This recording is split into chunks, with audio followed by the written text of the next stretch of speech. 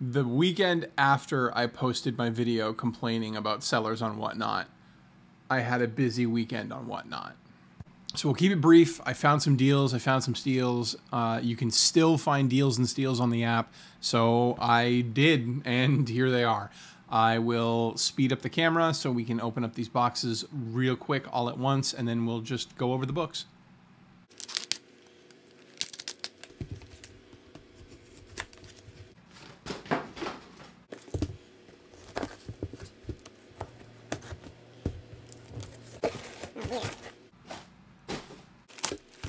These types of packing jobs always remind me of The Evil Dead, the remake that came out from a couple years ago, where the book was bound in plastic and barbed wire.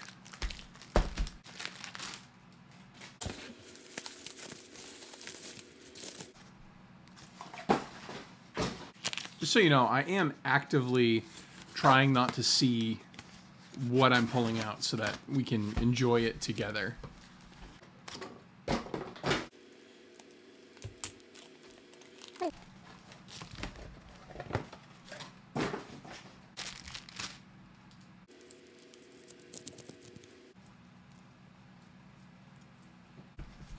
Good Lord, there's a lot of packaging. Okay, here we go. No order except in the order of what I bought them in the packages I opened them in. Bear with me. What is this? Ah, yes. This is a Vampirella Unholy Virgin variant. I like the painted style. I actually really dig that quite a bit. If you've seen my other Vampirella collection, you'll have seen tons of different variations of how she's presented on the covers, and very rarely do they do mural style paintings. I'm gonna put my knife away. Safety first. I'm gonna be the first comic book YouTuber to stab his eye out on camera. Next, this is another Vampirella Virgin variant. You're gonna see a lot of Vampirella Virgin variants. This one in particular is one of the photo covers. This is one of the actresses, the models they have. Just beautiful, just stunning. I love the photograph they did with the sheets, the kind of get out of my mind position they have her in. I really dig this. I'm not crazy about all the actress covers, but every Vampirella is a little bit, because it goes back to the Warren issues. Again, go check out my entire Vampirella collection. There's so many actresses they used back in the 60s and 70s. 70s. Back in the 70s for photo reference, as well as actual photos for the covers. Here we go. I can't remember all of the individual names of the artists, but this is just a fantastic cover. I love it when they juxtapose this beautiful woman next to disgusting monsters. I really like that. That's one of the things I love most about Vampirella. Okay. We have a Dynamite, D-I-E, Namite, Peach Momoko. You can see her work from a mile away. I wish it was a Virgin variant. I prefer Vampirella books without the trade dress, but the art's just so good. Peach Momoko's colors are always just fantastic. She's always on another level. And again, if you look closely, this has monster faces hidden throughout. Not necessarily hidden, but they're there. Just they don't jump out at you right away. So again, putting her next to those monsters. This is Vampirella and the Superpowers #1, or Versus the Superpowers. That's the new one that just came out. This Vampirella tentacle monsters can't go wrong. That's literally what I told the seller when I bought it. You don't get Vampirella and tentacles too often, but when the Venn diagram of creep of Vampirella collectors and tentacle monster aficionados, men of culture, intersect, you get something like this. This is actually all bound up. We're going to need some more opening. This I got from, I even know the seller because I bought a lot from them, Searchlight Comics. When Searchlight Comics does lots, I love them. When they do singles, they bore me. And this was one of their lots I found was a really good deal. This is DC Superpowers. I believe this was based on the toy line of the Superpowers toys that came out, where each figure had some specific thing, like the Penguin has his umbrella action, the Riddler is stupid and nobody likes him.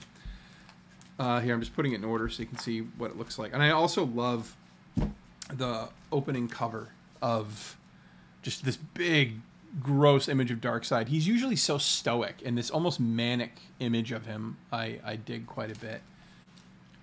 Number 2, big Hawkman cover, Calabac, dig it. Apparently Wonder Woman is taking up umbrage with Easter Island. Of course, Hal Jordan's there, destroying national monuments. Fantastic. Mr. Fate looks like he was roped into this. Lols. Ooh. Oh. Firestorm. I'm a married man. You can't... No, you gotta leave, buddy. Who is that? Flash, Robin, and Batman. Classic. Fighting a big robot Darkseid. Awesome. Are we back? Nope, it's the end.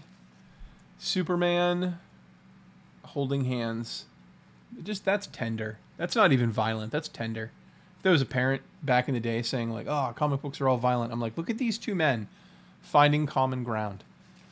Oh, yeah, as I was looking through the books, on the back, you can see the Superpowers line of action figures right there. Who do they have? Yeah, there's a Penguin, Luthor, Superman, but yeah, you can see those. Take a look. That's cool. I do want to read these. I actually want to read these, so I'm going to set these. This is my to-read pile. It's enormous. This is what Ricky's reading. That and my book is in that couch. Who cares? This cover. This is usually like a $30 cover. I found a guy on Whatnot selling it for $20. I low bid, like I did one of those offers so that I could get it for even cheaper. So that it would just be $20 with shipping. So I saved a bunch of money. But this, goodness gracious.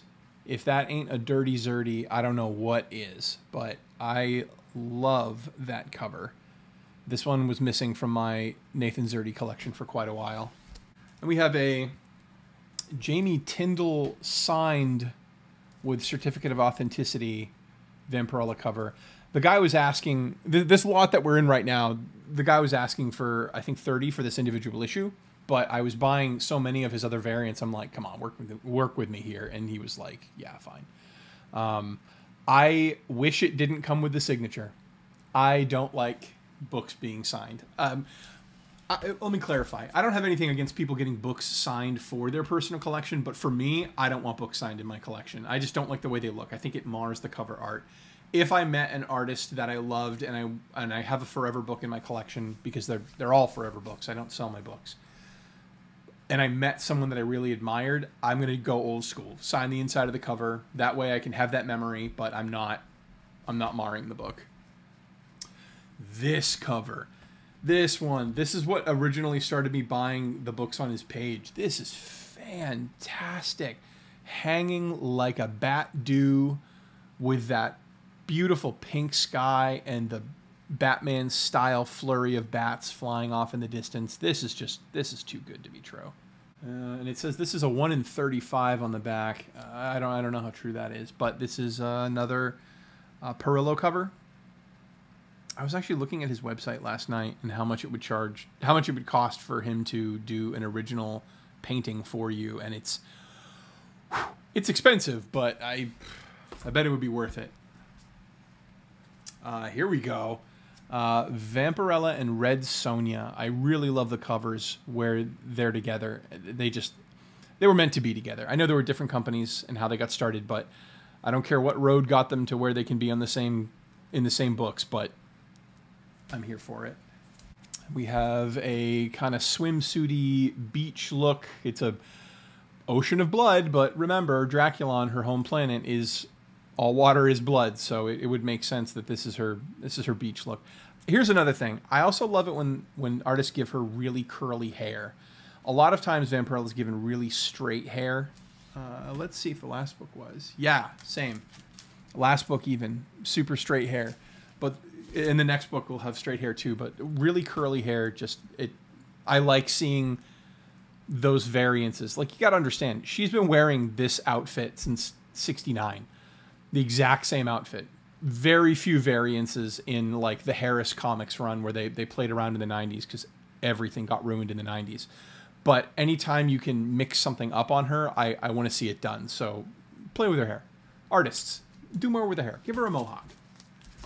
This cover. Purgatoria and Vampirella in this kind of high school boy sitting on the steps, arms around girlfriend position. I really like this. The shine on the leather of their legs, their boots, I should say, is excellent. I almost wish, and it would cover more skin than I think more collectors would like, but I almost wish her wings were wrapped around her, or maybe some artist in the future can do that, that using the wings more. It's another thing you don't see on a lot of Vampy covers. They don't give her the wings. Give her the wings. Vampirella Red Sonja, kind of sharing an embrace there. Shocked look on her face. This is a fun one. This is the tattoo of every biker. It's only missing the banner that says mom or ham sandwich, whatever they're into these days. I always felt like this image in the front, what's her name, Elvira, is kind of the vibes I got. That's what it is. Elvira, Starfire, and Vampy on a biker tattoo. Second to last, Vampirella sketch cover. She's kind of messing around with a grave, and you walked in on her. It says it's a 1 in 15 on the back. Again, I don't know how accurate that is. And the last, but certainly not least, check that out. It's a very dark cover. I'm trying to avoid the glare on my screen. It's a very dark cover, but she is so lit up. She just shines. And what was I just saying? Give her wings. A couple books later, wings. More wings, please. So those are the books that I bought.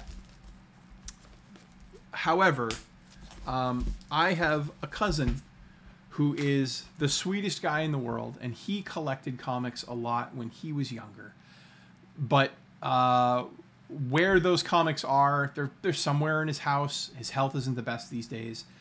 So he took a trip to the store to buy me some comics. And he just sent them to me, unprovoked. My birthday's not for another 2 weeks, and it was just so nice of him. But he sent these along in the mail. This is an Adventure Comics. What is this? 278. I looked this up on the inside cover. 1960. So 63-year-old book. But it's got Supergirl on the cover. He knows I love Supergirl. And there's Mom and Pa Kent looking just old AF. He also sent me a copy of Suicide Squad #1 from the New 52. This is fortuitous. I have most of the New 52 run, but Suicide Squad is one that I was saving for the end, and I haven't been collecting for it yet. So he kind of pulled the ripcord on that unknowingly, but here it is. And then Suicide Squad #1 from, I believe this is the 80s run. He included that as well, just because I think he wanted to have the old and the new, and that's just kind of the way he works. His name's Dave. Again, sweetest guy in the world. That he would send me anything like this is fantastic. He spoke at our wedding and said that a big declarative statement in front of the family. Ricky gets my comic books, and so we were talking about it the other day. And he said, I can send you a photo with a box, but I don't know where the box is right now. And then he just sent those. So what a guy. But that's my haul for the week. I'm not really buying comics right now. I know after I just did that big unboxing that clearly I am, but I'm holding off for a little while I restore the coffers to buy some big books coming up this October. So I'll definitely share those when they come in. I've got more videos in the works, but if you like the content here, if you like hanging out and talking, or you just want to give me some suggestions, I would love the feedback. Leave a comment below. Subscribe if you're enjoying yourself. And yeah, that's it. I hope you I hope you get everything you deserve.